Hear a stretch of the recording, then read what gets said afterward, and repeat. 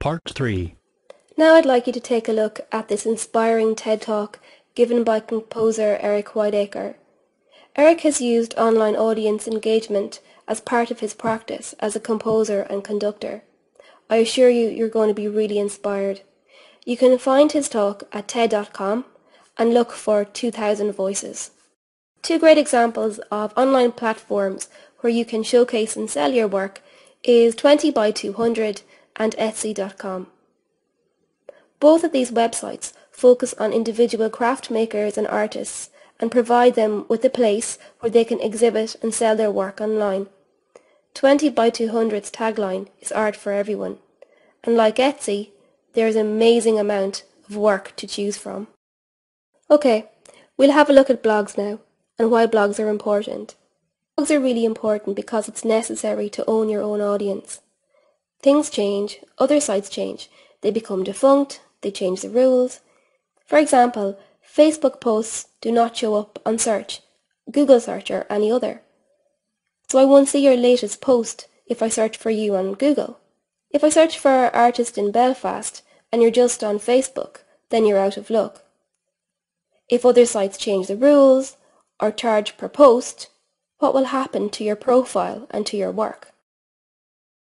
In search results, it's a really good idea to be listed 1, 2, 3, 4 and 5 all the way down to the end of the page. So for example, you come up first on your blog, your LinkedIn profile comes up next, Twitter is number 3 and your work on Vimeo or YouTube comes up 4th. In this way, nobody else is shown on that first page result, just you. Now everybody else has moved down to page 2. Blogs are great for this, and blogs are a fantastic way to own your own audience. It's a place you can direct your users back to, from Facebook, Twitter and LinkedIn. Blogs are a great place to gather email addresses, so going back to the customer journey, it's a way to stay in contact over a long period of time with your users. Make sure you give your audience a way to connect with you online, and make sure to include an RSS feed. Blog about you, your practice, the things you find interesting, and as I said before, it's all about finding your own voice coming from your perspective. Moving on to Twitter now. My top tips for Twitter are follow people who you admire and who influence you. Create lists of people to follow under different categories. For example, in this case, galleries, artists, writers and curators.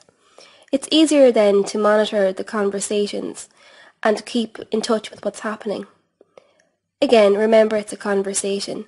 Be courteous and friendly, and by all means share images, articles and things you found useful online. Going back to the customer journey, think of how you can add benefit to the people who follow you. Network, and actively seek out the influencers in your field. Get to know them as people. It's like the investor who meets a young startup entrepreneur for the first time, and within 2 minutes of their meeting, the entrepreneur asks for investment. Will the investor invest? I think not. Rules of etiquette and good manners are just as important on Twitter and Facebook as they are in the real world. Start slowly if you're new to Twitter. Post about things you're comfortable with. It's not all about what you had for lunch today.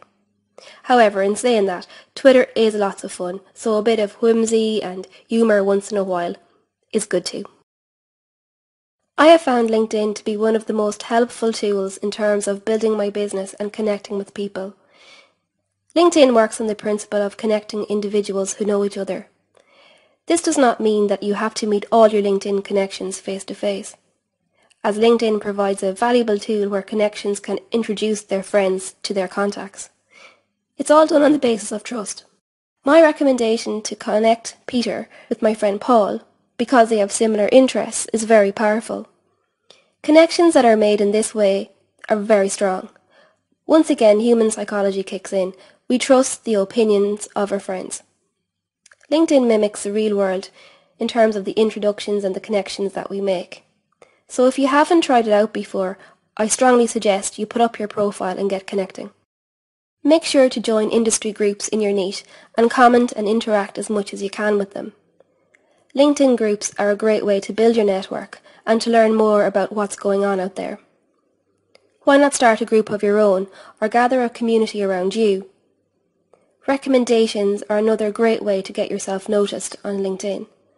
Ask for recommendations from previous employers and make sure to add them to your profile.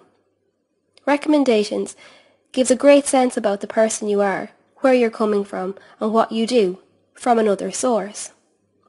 It also backs up what you wrote about yourself on your profile. Another great way to think about LinkedIn is it's a huge market for artists and artwork. Search who got funding recently, who opened a new office. Maybe these entrepreneurs might well want a commission for something for their office. If you approach them, maybe they will get in touch. Think about it as a massive audience who are desperately in need of creativity in their lives. You can connect to as many people as you want, and you never know, maybe the next piece of artwork hanging in a cool office in the Valley in San Francisco could be yours. Most people here today have Facebook accounts. I want to give you a great example of an Irish company who've managed to grow their audience and their market share using Facebook as their predominant marketing tool.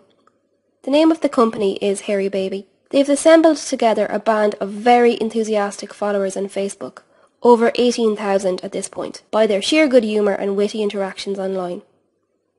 New t-shirt designs are voted off and suggestions are taken from the fans. For a small company, Facebook was a great marketing tool to use, as it was very cost effective and has the potential for a worldwide market. Have a look at Hairy Baby's page on Facebook and see if their strategy might inform yours. There are lots of email services out there to use. Spoiled Child have created Toddle.com. There's also MailChimp, Campaign Monitor and many others. Email works by building regular personal contact with your users. My top tips for email: keep your newsletter short and sweet. Make sure to target your information appropriate to the audience. Build a trust relationship. If I love your work and I'm interested in what you do, I'll always open your newsletter. Always have a call to action. What do you want the reader to do next? Remember the customer journey here. Gather emails everywhere to build your list. Always ask permission and don't send unsolicited emails. Send regularly. It's all about owning your audience, continuing the conversation. Monitor, measure and improve.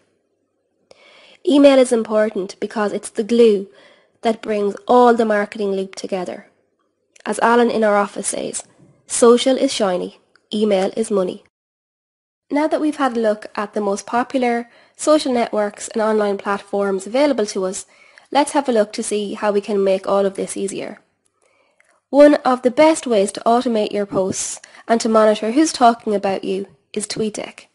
TweetDeck allows you to set up your account and input your Twitter, Facebook and LinkedIn feeds. You can then decide where you want to post your new image, article or something you found online. TweetDeck is invaluable as it saves you time and you can search for phrases or keywords in your niche.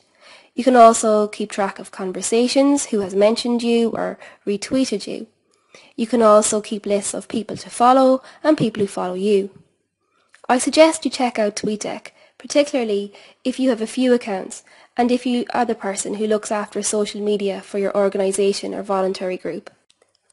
Just to let you know, recent research indicates that a share on Facebook is worth $2.52 and growing.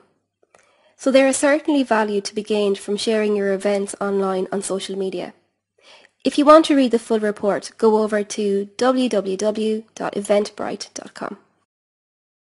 So next steps: set up a blog or a website, set up your Twitter account and set up a Facebook account, and make sure you create a LinkedIn profile. Rinse and repeat regularly. I'd like to thank you all for coming here again today, and I've really enjoyed today's session. And best of luck growing your profile and promoting yourself online. Thank you.